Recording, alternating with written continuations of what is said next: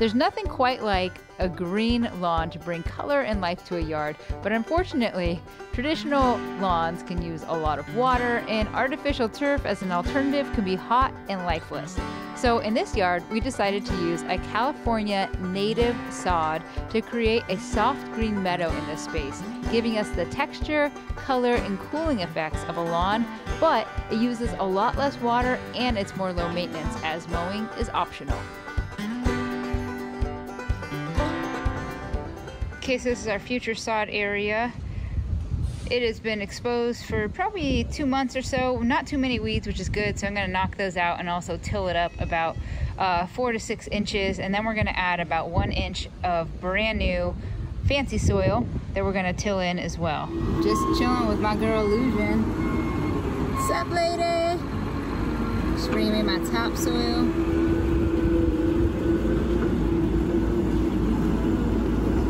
So I'm getting a yard of topsoil for my lawn. It's 350 square feet. Gives me about 1 inch.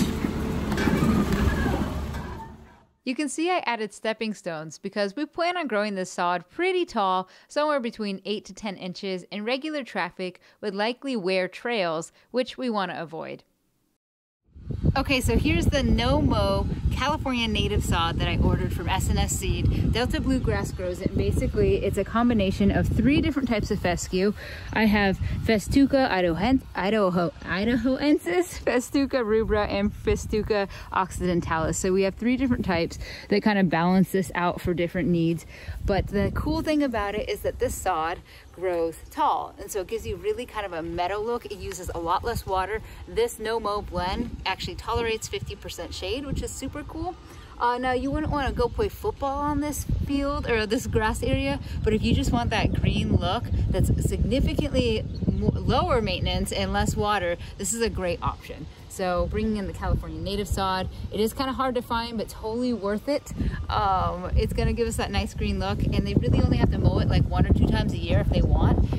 You can maintain it shorter though, like at 4 inches, if you choose to have a more traditional looking lawn. But we're going for a full-on meadow out here. Ideally, we want to get the sod down on the same day that it's cut. But we're down here in San Diego, and this was grown north of Los Angeles, so it was cut last night and shipped to us. I'm hosing it down so that it doesn't dry out. In fact, we totally want to saturate the soil on the first day after the sod is installed. We want to get it soggy, really, really wet, because it's really important that these roots do not dry out. However, it is a fine balance after that. So what we're going to do is water 4 times a day for 7 minutes. And we're going to slowly taper this off as it gets established. Usually it takes between 7 and 14 days for the roots to start establishing. And then after that, you're going to want to give it a haircut. So I want to give this lawn a haircut, and I'm actually going to be using my trimmer instead of a lawnmower. You could totally use a lawnmower, but we want to keep this meadow look, so I'm just going to take a little bit off the top. You never want to take more than 1/3 of the plant off at a time. Grasses won't really tolerate that too well, and it stresses them out. So I'm just going to kind of roll through here and do some trimming up, show some of the pavers that go through here so we can find them when we're walking through. But the longer that we keep this native grass, the less water it's going to need because it's shading itself, and the more low maintenance it is.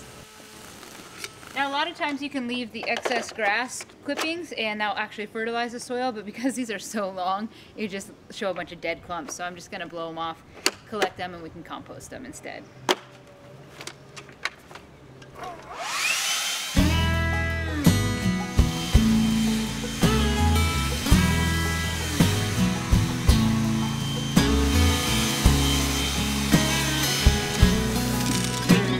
Up a little.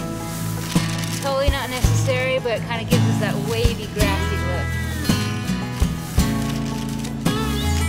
So if you live in an arid climate and love the idea of having a lush green lawn, you should definitely consider looking up California native sods that you can buy. However, if you want to save some money and put in a little more time, you can actually buy seeds as well and start your lawn that way. Well, good luck to you. Thank you so much for watching. I hope this inspired you. Go California natives, and go ahead and hit that like button. Help me out by subscribing, and let me know if you have any questions in the comments below. Thanks, guys. It really feels like I'm brushing its hair. It's kind of therapeutic.